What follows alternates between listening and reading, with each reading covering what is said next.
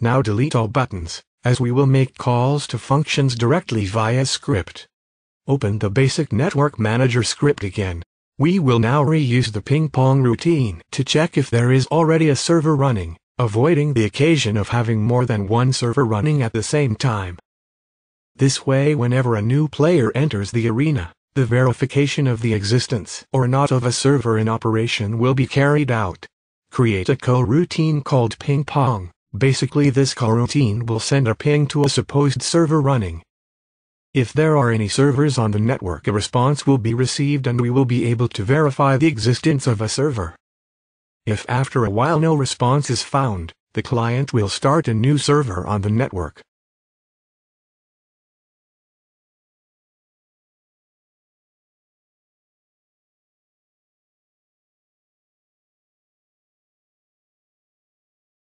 Here we are establishing a delay of 3 seconds to wait for the response from the server.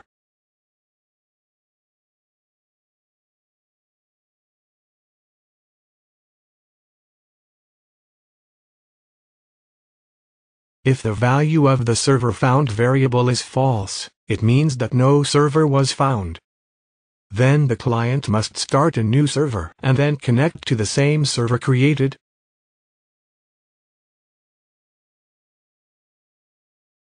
For that, we will create the emit_join_game method to start a new server and make the client connection to the server. If a server was found, the value of the variable server found will be true. In emit_join_game, we check the value of the server found variable again.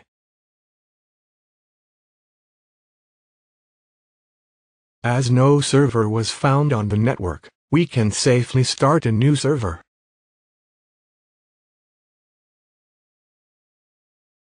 Create a new dictionary type variable called data.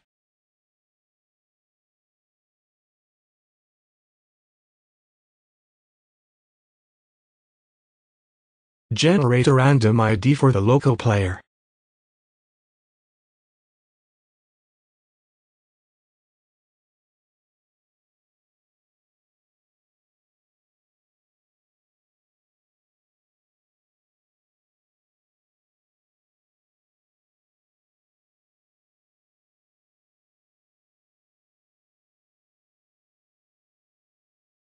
Create and fill in the player ID date field with the player ID.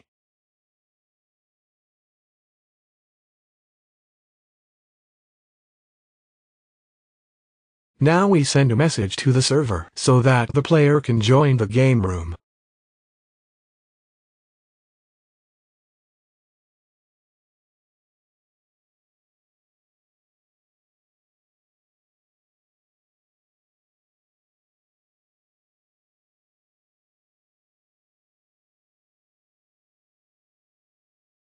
Go to the basic server script to create the function of joining the player to the game room.